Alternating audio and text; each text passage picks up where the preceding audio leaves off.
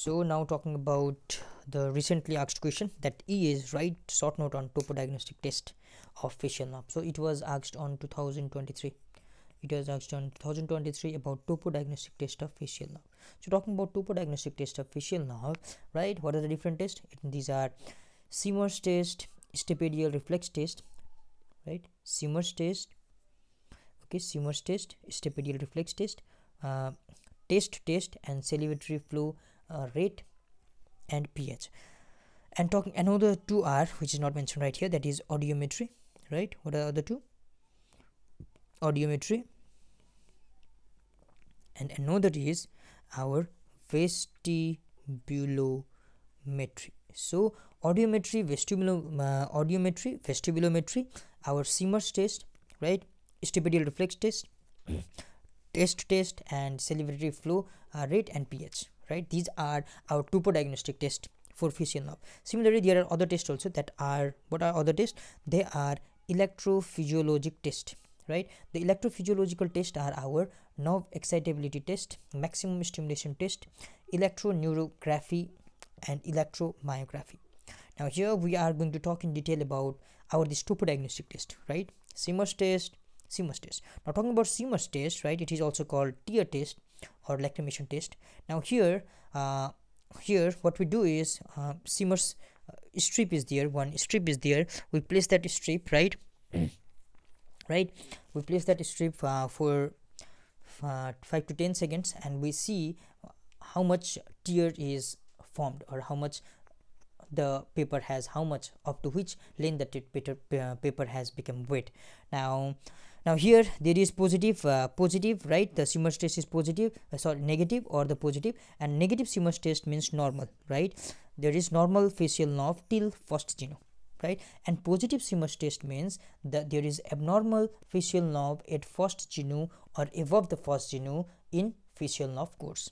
So this was the Simmers test. Now talking about stapedial reflex test, right, or acoustic reflex test. Now here what we do is, now here we give a certain sound, intensity of sound, and we observe either it is stapedial reflex is positive or negative. But here the positive means abnormal facial nerve, and negative means positive means normal facial nerve, and negative means abnormal facial nerve. So don't confuse. So here these are two Simmers. In Simmers test we are considering positive test to abnormal facial nerve, but here we are considering positive to normal facial nerve. So at last I'm going to tell one small trick through which we will not get confused which one the positive means normal in which and abnormal in which. So now here in stapedial reflex test, the positive means normal facial nerve, right? That means there is protectory reflex of stapes, right? When large intensity of sound is given at that time, what will happen? Stapes muscle, what it will do is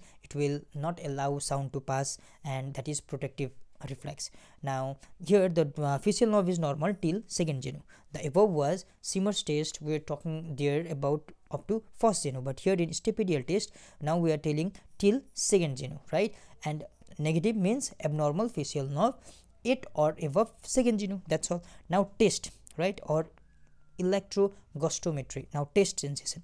Now here positive means, right, normal till stylomastoid foramen. Why? Because coda tendency comes from this stylomastoid foramen only. So here positive means what? It's normal. What is normal? Facial nerve is normal till stylomastoid foramen. Why? Because we already said CT, coda tendency, arise from stylomastoid foramen. And abnormal, negative means what?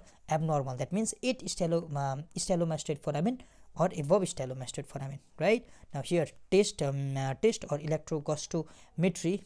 Here what we are just, here also the same thing happened, right? Here the negative means abnormal, and here negative means what? Abnormal. So I'm going to tell you, just wait a bit. Now talking about submandibular salivary flow rate, right? Here what we do is we put a small cannula on submandibular gland on both the sides. We collect saliva for 30 minutes, right? If both side equal collection, right? Both side equal collection, that means it is negative, and negative means normal, right? Negative means normal, and unequal collection, that means it is positive, and positive means abnormal.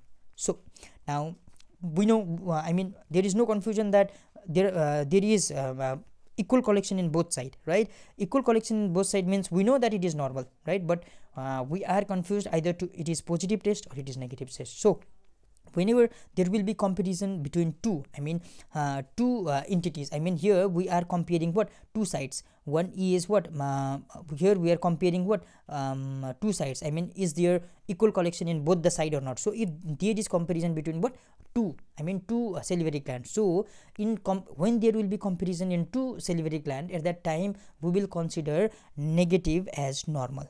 Similarly, this is the condition in which we consider negative as normal, right?